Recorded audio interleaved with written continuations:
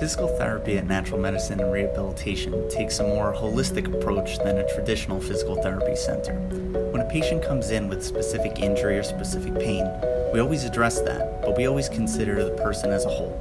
So the body doesn't work a specific muscle or a specific joint. It works as an entire system, so that's what we want to address.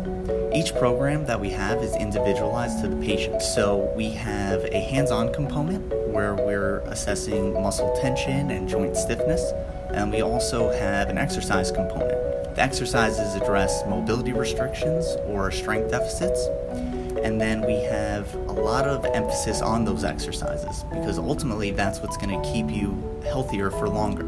We also have a strong emphasis on patient education.